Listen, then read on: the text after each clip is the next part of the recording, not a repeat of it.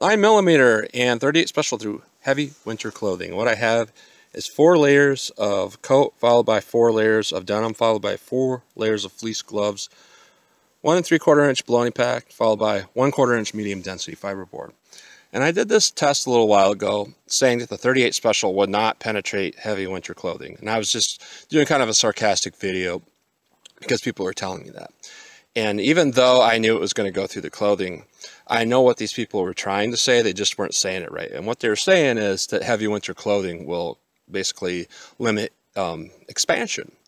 So I want to test that today and see if it does limit expansion, limit penetration. And I'm going to use these 2 rounds because these are the best representations of 38 special and 9mm I have by Underwood. And through the 4-inch barrel, Ruger Security 9, I got 1207 feet per second average in the past, expansion 0.576, and it's bullet stopped in jug 3, towards the back of jug 3. 38 special, I'm going to use my 4-inch barrel 686, and in the past I got 1071 feet per second, expanded to 0.582, and stopped in jug 3 as well. So we have a comparative point of how they'll expand and how far they'll penetrate without the winter clothing with just 4 layers of denim. We'll see if it compares. So let's get started with the test. All right, first up is the Underwood 9mm. We'll see if we get in jug 3 still, and if the expansion is still going to be 0.576 diameter. So here we go.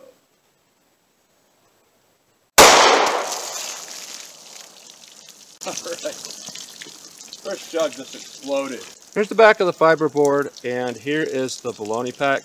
It does appear to be a little bit less damage than what we typically see. So this winter pack may have actually limited the damage a little bit. Jug 1 exploded pretty big. Jug 2 looks like we're drifting down a little bit. Impact on jug 3, impact on jug 4, at the bottom. There's an impact on jug 5, but the bullet is in jug 4. So we're looking at about 18 inches of penetration equivalent, and this pretty much did significantly limit the expansion, and this is a very powerful 9mm round. That would still be pretty effective to get actually a little bit more penetration than before, but it certainly limited that penetration or that expansion quite a bit. Now let's see how the 38 special compares. It has a larger hollow cavity than the 9mm. That might make a difference. Alright, 38 special. I apologize for the lack of water jugs, but I'm running out. But we'll see if this stops. In the back of the 3rd jug, we still have 3 jugs, so if it goes beyond that, we'll know there's a difference. So here we go.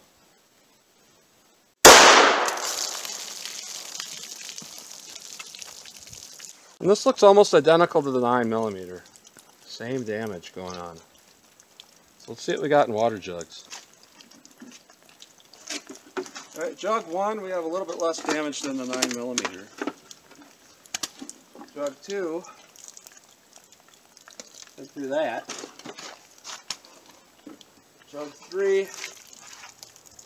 and there's a giant dent on that last jug, and I can see the bullet right now in the box. And what we have is the exact same thing.